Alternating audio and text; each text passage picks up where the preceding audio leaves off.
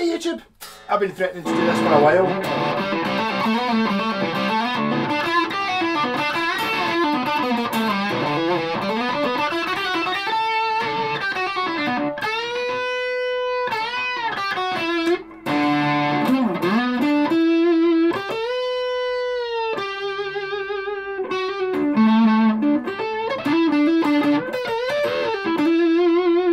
I could probably have practiced that intro a little bit more.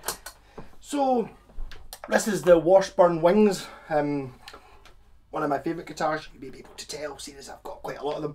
This is kind of like everything I know about it, trying to give information as much as I've got. I run a Facebook page called Washburn Guitars, the Golden Era, which is for the sort of 80s, late 70s, 80s Washburns, which are these, because I just fell in love with them. Someone actually asked me before, like, how come you like those guitars so much? So I'll kind of talk a wee bit about that. So Washburn, going right from the start, and in this video that's probably all the guitar I'm going to play. I will do videos of each one, I think, probably. I don't know, I don't really have a plan, see if it's popular or not. So Washburn were a guitar company in like 1890s, something like that. In America, they used to make acoustic guitars and banjos and mandolins, such things. And they weren't competitors to like your Martins and Gibsons and stuff like that. They were sort of cheaper versions of such things. And during the war, being Second World War, I'd imagine, they changed over from making guitars to making army stuff, you know, guns and stuff, for the war effort, and they never came back. So that was the end of Washburn.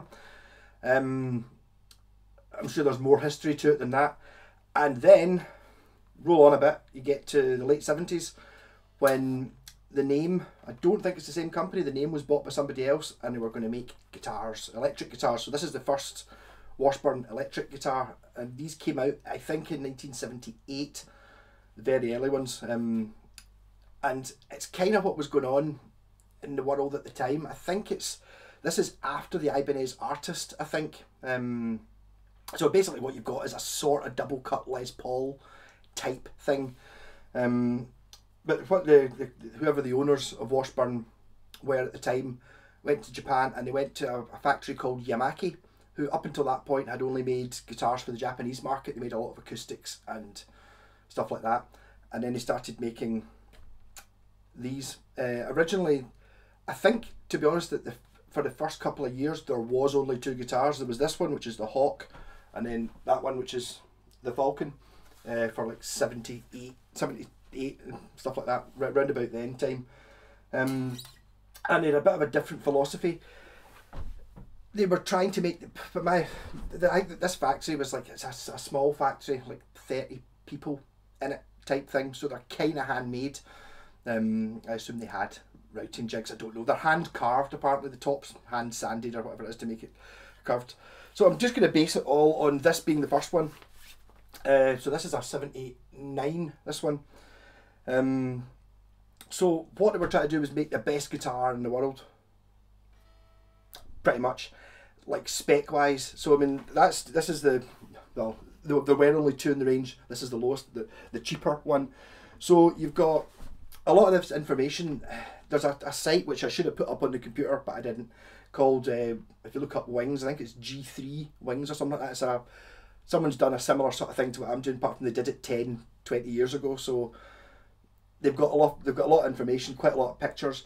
Not all the information's right, but most of it is. But they've got pictures of most of the guitars. Unfortunately, the site, I think it was last updated in 2006 or something like that. But that doesn't really matter because we're all from the 80s anyway. But so more information keeps sneaking out about these things. One of the people that come from information is, I know a guy in Denmark and a couple of guys over there who are mad into the Yamaki factory, who made a band called Daon, which I'll go on to. But basically last year, the year before, they went on an outing to Copenhagen, and they invited the guy who designed these to it. So he was getting to see all his guitars that he'd made and designed, 40 years later, sort of thing. Not a really cool Japanese guy, obviously. So there's more information has come from that, so that's up to date. One of the problems with the internet is an awful lot of things get, somebody says something and then it gets repeated and then it gets repeated again and it gets copied and pasted and then it becomes fact when it was originally someone just going, I think it might be, and then goes on blah blah blah. One of those things is Matsumoku, who are one of the probably the biggest guitar manufacturer in Japan at that era. You'll see that if you ever look up, to get the angle right, you can see the wood grain in this. You'll see that if you look up guitars, Japanese guitars on eBay, so many say they're Matsumoku and they're not. It's just become one of these buzzwords. It's like, oh, it's Japanese, must be Matsumoku, blah blah blah. Apparently, according to the guy who designed and built these, they never made, Matsumoku never made a Washburn.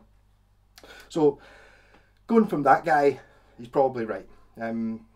So what you've got is a very expensive guitar, or it would be now. That I hate to think how much this would cost, because you can spec this up against, spec up against a Gibson Les Paul and it absolutely wipes the floor with in every category. So you don't really get guitars like this anymore. So this one being the basic one, you've got an ash top, a ridiculously, one of the things about Japan is Japan doesn't have trees as such, so they were buying all the best wood in the world from like Canada and places like that. So this is all pure premium stuff. It's like it's a PRS level type. I would have thought maybe even better. So this is the plain brown top one. I mean, look at the type of wood it's made of. It's stunning to look at. And it's just like, this is just ash. It's not a particularly fancy type of wood. So what you've got is basically a double cut Les Paul, but it's through neck, which when it wasn't invented then, because I know BC Rich used to do through necks. I think they kind of claimed to invent it, even though I'm pretty sure a Gibson Firebird's through neck. But anyway, so it's through neck, 3-piece. You've got like a, I should probably know what kind of wood it's made out of, but I don't know. I'd imagine it's maple. I don't know, maple with a rosewood stripe or something like that. Yeah, through strung, wooden truss rod covers. Pure luxury stuff, like wooden back plates. But even look at the back. The back of this guitar looks better than most. You see your 4A graded maple top guitars and stuff like that. Look at that. That's just better. That's just wood. That's not a veneer in like that. That's just solid, pure fanciness. So it's through strung like a Telecaster is. The bridge is called a power sustain bridge. It's like they were starting to get good at naming things then. So this is like a solid block. You've got brass saddles and clamps on either side, like a wee Allen grub screw goes on either side. So once you've set your intonation and your string height, you clamp them together and it makes it a big solid mass and it goes through strung. So it's like, it's like as sustainy as you can get.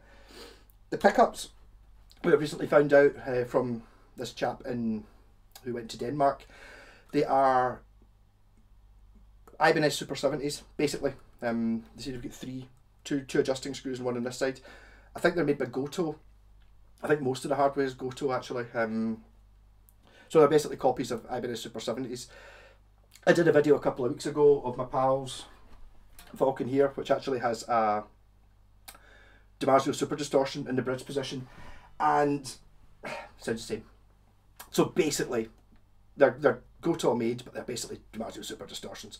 That guitar, when you flip between, it's still got the original neck pickup, so when you flip between the two, it sounds the same as this kind of thing. It's like the neck pickup's a little bit bassier and this one's a little bit treblier because of where they are. It sounds exactly the same in that. So I would pretty much, I don't know if you could tell the difference without measuring them or looking in the back of them to what they are. Yeah, so 2 volumes, 2 tones, Les Paul layout. These aren't the original knobs. I like the ones with the wee notches on them. They should just be smooth, but I like the ones with the notches on them. It's got its own branded tuners. This is a 25-inch scale, which is a Fender's 25.5 inch and a Gibson's 24 3/4, so somewhere in the middle. Yeah, PRS do that. Yeah. So there we go, and we've got a bound neck, rosewood fingerboard, wooden truss rod cover. Again, just luxury appointments, which are rather cool. So that's kind of, this is the Hawk. So at the start there was the Hawk and the Falcon. Where was I going with that?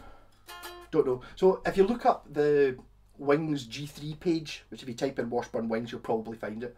They categorise them into model A, B and C, which the guy says on the site, you know, he's made up those designations, but there is sort of variations in it depending on what year it is. So for the first couple of years, like 70, maybe even 77, 78, this is what would be classed as a B model. The earlier one has the output jack on the top rather than on the edge. Apart from that, there's not really much difference. I have seen one that's got slightly different in here. Say this goes in a straight line. There's one that kind of curves up a little bit and it's got a slightly different shape here, but it might be a sort of prototype or a very early one. Most of them look like this. So this was a 79. Yeah, so this is the Hawk. So if we go up the range, I don't really want to pick them all up. I could just keep this one. Yeah, so this is only meant to be an overview of it. So Yamaki were this wee tiny factory, 30 people. They imported all their stuff, imported all the wood. Goto made the hardware, and then they were sold here. They were quite popular. So basically the Falcon's the same guitar again, apart from this time instead of having a 3-piece neck, it's got a 5-piece neck. I think this is one of the prettiest guitars ever made. It's got a rosewood top. It's got an ebony fingerboard. It's got brass rings as fret markers, which are rather nice. I forgot to mention they've all got brass nuts as well. It's a brass nut, and it's got the same power sustain thing. Harmonic. No, sorry, I said power sustain bridge. It's a harmonic lock bridge and power sustain pickups. The Falcon. So the difference between the Falcon is it's got binding on the headstock. It's just a little bit fancier. It's got the 5-piece neck, it's got an ebony fingerboard, it's got push-pull pots for coil splitting. The 2 pickups, this switch shouldn't be there, it was on this guitar, so I just left it. And again, through neck. One of the things I like about this one is the fact that the through neck you can see from space, or from the back of the venue. You know what I mean? If you look at it from a distance, it looks pretty fancy. Whereas a lot of the other ones, it's sort of hidden. On this one, it's like, so maybe something to do with the fact that that's a rosewood top actually.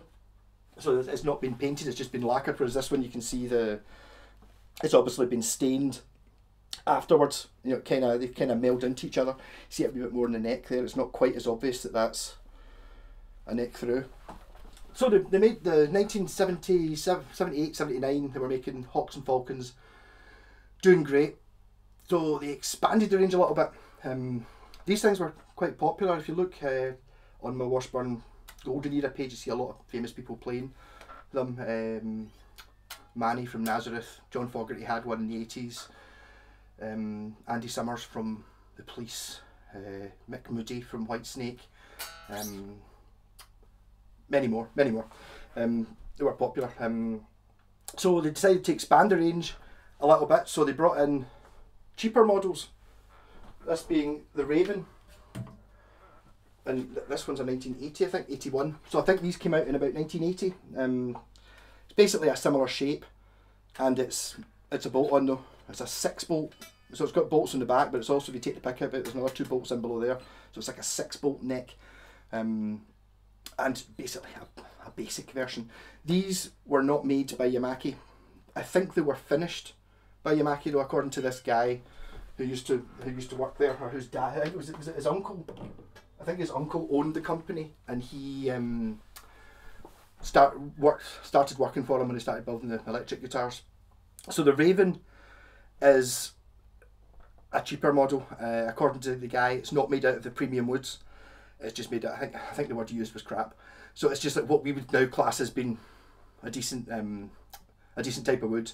When you're talking about premium stuff, it's cheap. So I think they were built by somebody else and then given to, you know, like roughly, and then the hardware and stuff was put on and they're finished by Yamaki.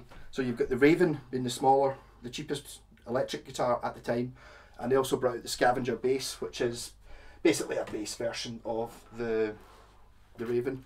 A very, very heavy bass. These are the easiest bass to find anyway. Stunning, again, bolt on neck. Fantastically heavy and fantastic guitars then. So we're now at that time, right? This is my new one. This is why I've waited a while to do the new to do the full range. This is the Vulture bass, which is basically a bass version of this. This is the Tobacco Sunburst one. I think it was available in this colour. Oh, the Hawk was available in this colour as well. So I got this one, I don't know, a month ago, something like that, and it had been painted red, and I didn't know it. I thought it was a red one. I'll do a video on that its own. So you get like a through neck Hawk bass called a Vulture, and at the top of the range they decided they were going to make an even fancier one than the Falcon, which, going by any standards, that Falcon is a pretty damn fancy guitar, until we start going, how can we make it even sillier? And then you end up with the Eagle, and this is a Nancy Wilson from Heart, apparently. She played them. I don't know if it's a signature model or not. So now with the Eagle you've got ridiculously overdone abalone binding around the outside, metal knob, still got the push pulls, now got wing fret markers, and more ridiculous binding around the top of the headstock. It's a very, very pretty guitar. This is available in black as well. So these came out in 1980, the end of 1980 I think. This one's an 81. My Falcon's 80 by the way. So that's kind of the run of the best they ever did. In 1982 there was a bit of a change because they couldn't keep up with the orders. I think these were too expensive. They weren't expensive to buy, but they're obviously very expensive and time consuming to build when you actually just look at the quality of them. So what Washburn asked Yamaha to do was to spec them down a bit so they could produce more at a cheaper price, and you end up with the Falcon. This isn't mine, this is borrowed. This is just to get as many Falcons in one shot as possible. There we go. So there are many wings. So how many have we got here? If I stand here, we've got 1, 2, 3, 4, 5, 6, 7, 8 wings in one shot. So these were down spec'd a bit. They're no longer through neck. It's now a set neck. It's also no longer flat carved top. It's flat top. And that's kind of really it, really. So it's a cheaper version. And obviously you don't know what kind of wood this is made of, because you can't see it through the finish. That was one of the reasons I wasn't so keen on the Eagle, because it's the same as the Falcon, so it's got the 5-piece neck through and stuff, but you don't notice that. You have to kind of tell people that it's 5-piece neck through. So when they down spec'd it in 1982 to this one is a Falcon. There's also a Hawk, which I've got on the wall up there, which can't bother reaching down. That's a 1984 Hawk, but it kind of comes in at the same range as that. I'm not as sure about from now on type thing, but in 82 the Raven was going out the range and they replaced it with one called a T-Bird, which is sort of like a Raven. The main difference being they're normally blue for some reason, but the main difference being the controls, instead of having 4 like this, you've got 3 in a line. So it must be a volume and 2 tones, or 2 volumes and a tone, and a pickup switch. Sometimes the pickup switch is here as well, rather than being here. So I think the T-Bird's got the 3 tones here, the 3 knobs here, and then the pickup selector's here somewhere. So that's like the 1982 when they started doing that. I've also just found another wing. So I'm saying I've got the whole set. So if you want to know, it's like Scavenger, Vulture has the 2 bases, Raven, Hawk, Falcon, Eagle, and then that's a 1984 one, so it's after this 1982 change. So that's kind of the full wing range in 1981 I've got. And then this T-Bird thing came out, which I wasn't really that keen on, really not that interested in getting one, because I've already got the Raven and it kind of looks the same as the Raven, so it's like, you know, it's like, I'll probably get one eventually. But I've also just found out just the other day that there's a T-Bird Deluxe, which I now want, because you could get it with a maple neck. So it was like a, I think it was, I'm not even sure if it's bolt on or not, but there's another one, there's a T-Bird Deluxe, which has got like it's like a veneer top. You know, it's the flat top one, but it's got like a veneer, and it's got a maple fingerboard, and I quite fancy one of them. So what happened in 1982 or 1983, maybe actually, sort of around about the early 1983, they were making these guitars and they were no longer using the premium woods for, you know, the post 82 ones. They were still what we would class as premium woods, but not premium woods. And they sent a shipload or a container load to America. Yamaha did, and something went wrong, and all the necks warped because they'd maybe not researched into how to build it without the, because you're not going to warp a 3-piece neck like this. I mean, there was a lot of that as well in America. A lot of Japanese guitars were just thought of as being absolute trash because they're going on a ship, you know, going down past the South Pole, so they're, whatever temperature Japan is, then it's pure sub-zero and then up. So it's pretty tough for a guitar, so they had to build them pure rock solid for them to actually make it to America. But this container load was basically toast when it got to America, and Yamaki couldn't afford it. That was it.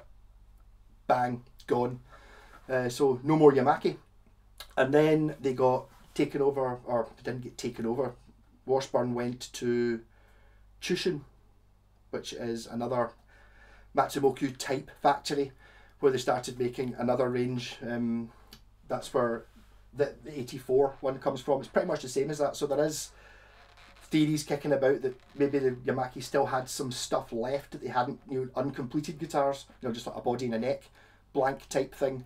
And then they sort of kept, Chushin had all these, and then they put their own hardware on it and stuff. So that's where you get the 84 or the later 83 ones. Yeah, so that's kind of the wings. There is another one in there, which is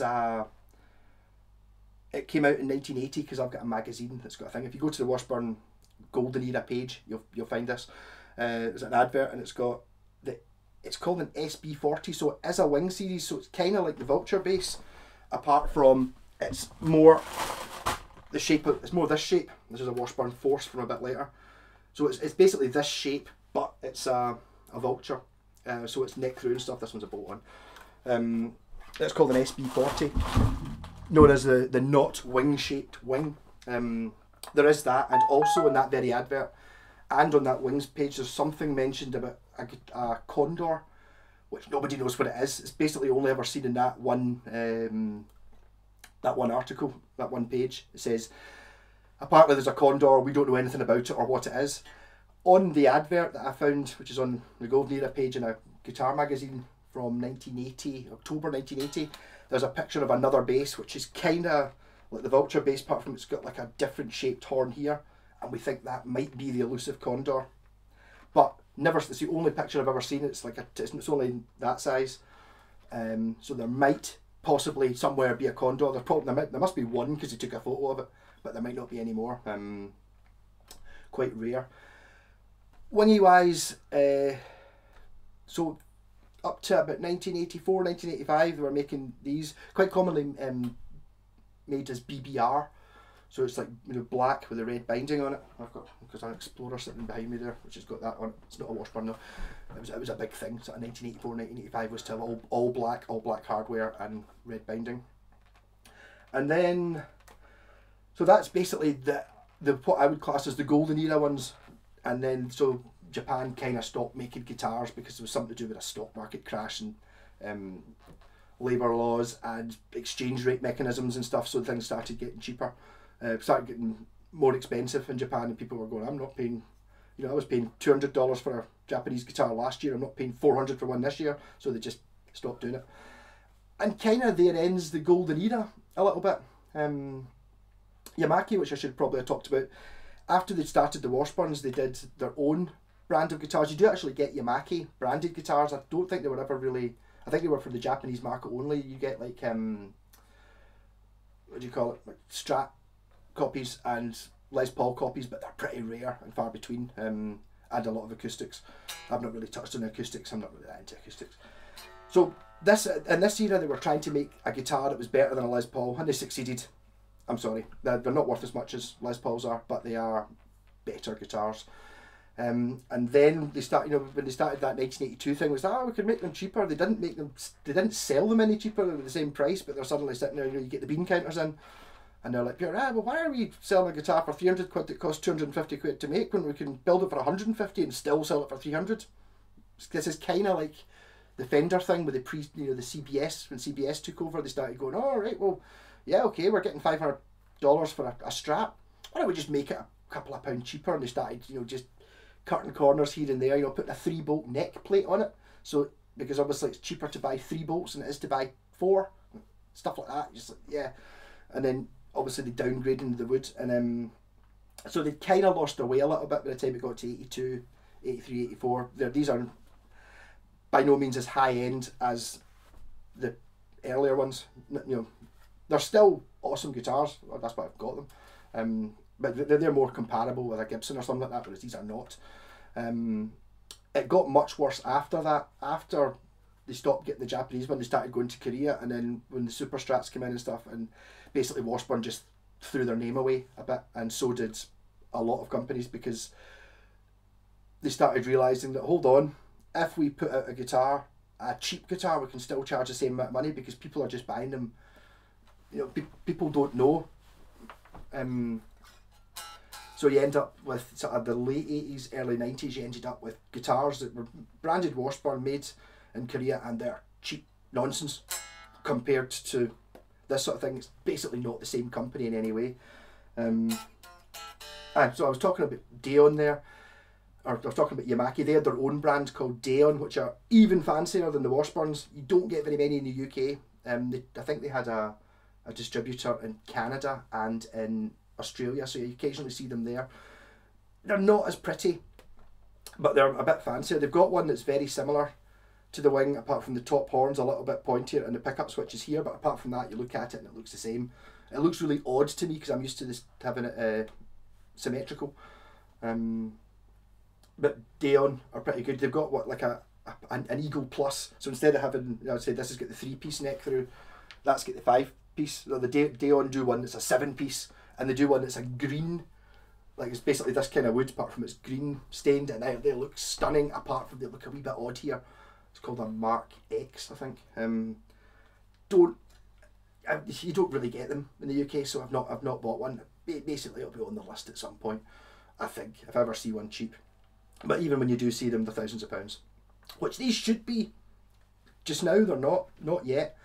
They have jumped up in price a lot in the last few years, though. When I first put a video of the Falcon up, I think there was only, maybe 2 or 3 hits, 2 videos that had them on YouTube at all. So I'm taking some of the credit for pushing the price up on these things. You've really got to play one. I mean, I used to use the Falcon for showing off to folk a lot. When someone's going, oh, it's like, oh, you've got lots of guitars. I've got Les Paul and that pair. I've got one of these though, and it's like, there's no. In my eyes, there's no comparison. Okay, I do get it. Jimmy Page and Peter Green didn't have a Gibson Les Paul. I didn't have one of these because these didn't exist. But if you go to the 80s, you see these popping up. I'm not sure how much of that's with choice. It's like, I think Washburn were quite good at giving them free to people.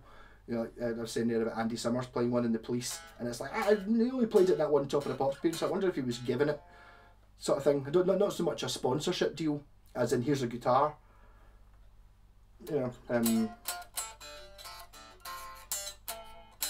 I think that's been half an hour on just a very basic intro on the Washburn Wings. I suppose to talk about reissues, they did get reissued a few times. There are ones that are somewhere between 1988 and the 90s that are, well, that's only 1 year. So there's early 90s ones somewhere that are kinda sort of copies of this one, with the through neck and stuff, but they're quite rare. I've not really seen many of them. They've got, like, I don't know if they're even called Eagles and Hawks and stuff. I think they're called SB something, SB 50 or whatever. So they are quite interesting. I can spot them a mile away because they're not the standard colours, and they've got different hardware. They might even maybe have a Tune-o-matic bridge. There's also a reissue run in, I would say, probably the mid-90s, where they're made by Samick, who made Epiphones at the time. So you've got, like, basically an Epiphone Les Paul from the mid-90s, but it's this shape, and it's branded Washburn. I have had a shot of one of them, and it's basically a 90s Epiphone Les Paul. So, I mean, they're well regarded in Epiphone circles. It's basically one of them, apart from it's this shape. There's also a hammer that's quite a similar shape to this as well, actually. So they're actually pretty good. They're not this legal. They're just the best Epiphones, as opposed to being better than a Gibson or same as a Gibson. And then there's a couple of reissues. Like it's like 2012 when it was some anniversary, 125 years or something like that. They did like an Eagle, which is that one in black. And there's a couple of wee bits and bobs kicking about. But basically that's it. That's the Washburn Wings, and the reason, to answer the question I was originally starting with, how come you love Washburn so much? It's because they're the best guitars I've ever seen. I hate to think how much this would cost new to buy. I mean, it doesn't have the desirable name. I mean, Washburn's relative. I mean, they're still going. They do like Nuno Betancourt's guitars and stuff like that. They're not a high-end guitar. By the time it came into the sort of early 90s, they were making guitars at 100 quid, the really cheap ones, and I think they always made expensive ones. But obviously, if you're selling guitars in a shop, I'm sure you sell 10 at £100 for every one you sell at 500 quid, sort of thing. Or the lower end ones. I mean, if you go to Guitar or something like that, their highest selling guitars are going to be Epiphones and Squires. They're not going to be Gibsons and Fenders. So they've kind of washed themselves out a little bit. I'm saying that I played one. My pal had an MG 40 Washburn, something like that. It was really good. It's like Super Strats. I'm not really that keen on the Super Stratty things. For me, style and fashion wise, I like the coffee table era, which is sort of late 70s, early 80s, when you get this kind of wood and there's all the brass and stuff like that. It's really fancy. And it looks like a coffee table. And then when it started getting to sort of 84, 83, 84, they started going for, well, that's, you get the sort of EMG looking pickups, black hardware, and not necessarily on Washburns, but on all guitars, so you started getting neon finishes, and they started looking a bit more 80s. And then 1987, Steve Vai came out with his Gem, and then the Super Strat was just everything. Everything was just Super Strat. You no longer got interesting shapes or nice guitars. Yeah, argue that if you want. So that was why I wasn't really that keen on the Mercury, whatever it was, my pal Alan's guitar, which was actually pretty good. It was a Super Strat, though, and I'm not really. They don't have the appeal to me. Super Strats. I grew up, I suppose, in the sort of mid 90s, and those sort of guitars, they were still making a lot. When you went to the guitar shop, there was a lot, but that's not what I wanted. I wanted SGs and Tellys and Strats, classic ones for the bands that I liked, which I suppose kind of tied in a little bit with like your sort of Stone Roses, Oasis, Britpoppy thing, where they were all playing more classic guitars. You didn't really see them playing Super Strats. I think it's basically grunge killed the Super Strat, really, didn't it? You got all the shredders and stuff, and then out came Nirvana with their playing sort of quirky, cheap guitars. I've never seen them play a Washburn, but I know Kurt Cobain played Aria Pros and Mustangs and stuff like that. So they're buying sort of, not Super Strats, basically.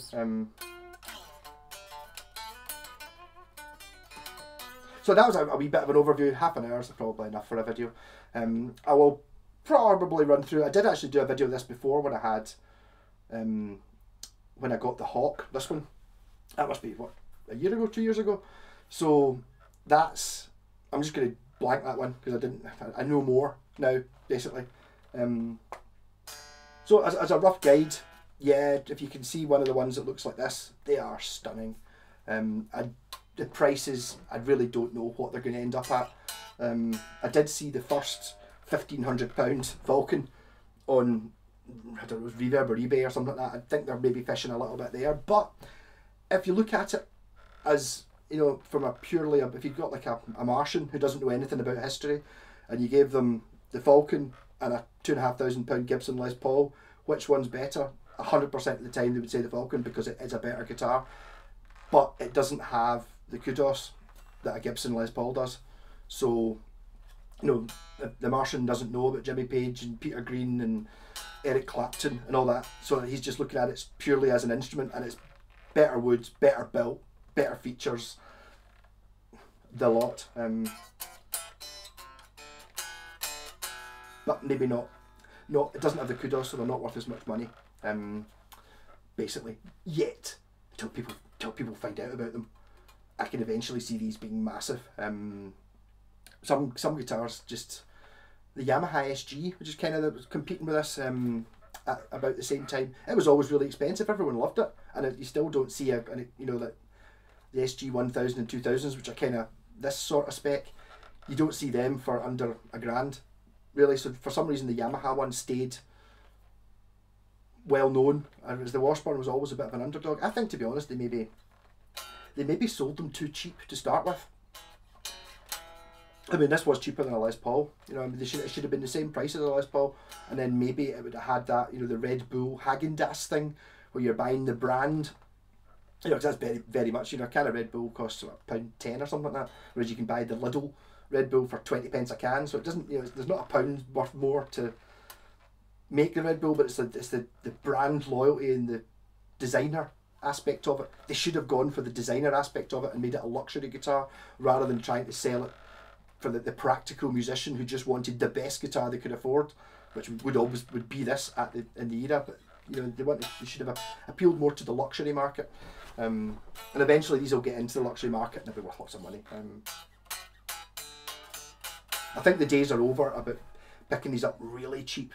But then again, there's still the possibility, if you're looking on, you know, Facebook Marketplace or Gumtree, where someone's got a Washburn, you know, they go, oh, I wonder what this is. They look up eBay and there aren't any of this type of Washburn, so they just go, ah, well, you know, you might pick one up for 100 quid or even less than that, possibly, for someone who doesn't know what it is. Whereas if you've got like something like a Gibson, it doesn't really matter who you are. If you've got a Gibson guitar, you go, oh, this must be an expensive one, so you're never going to pick up a real Gibson for 100 quid.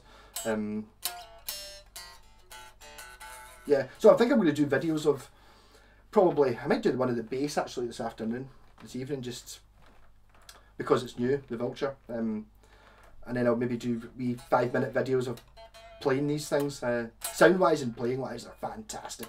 They really are. But the one thing I don't think's that impressive about them is the high fret access, which is maybe not, this cutaway, although the idea of having this big scoop in the back is great and it works really well on some BC Riches, and some guitars go, oh, super high fret access. It doesn't really give you super high fret access, although there is no heel. You know, it's like, so I get my hand flat on the back of the guitar there, that's great, but that's, you can't, you know, getting to the last fret is easier than it is in a Les Paul, but not brilliant. Saying that, you can play on the 15th, 17th to 19th, completely unrestricted. So there's just a wee bit of a push to get up to the 22nd fret. You can get to the 19th unhindered completely, and then it's just that wee bit of a... But, yeah, so nearly 40 minutes. Rocket. So I'm going to go outside and I'm going to put all these lines up. If you look at my Facebook page, the Washburn Guitars, the Golden Era, and you do have to answer a question to get in. That question is, this is for 80s guitars, you okay with that? And it's amazing the number of people that say yes, and then as soon as you let them in, they immediately just post a picture of a guitar. I bought this guitar brand new last year. And you're like, how's that an 80s one? So they're getting, those posts get removed, and I feel like a pure Nazi for doing it. But it's like, you know, there's also a page called the Washburn Guitars Fan Club, which I didn't know about when I started mine. It's for all Washburns, so go there with your other stuff. But I'm trying to keep this page just to these, to try and find out all about them, and more information keeps coming up. As I said, you know, it's like the internet's a funny place.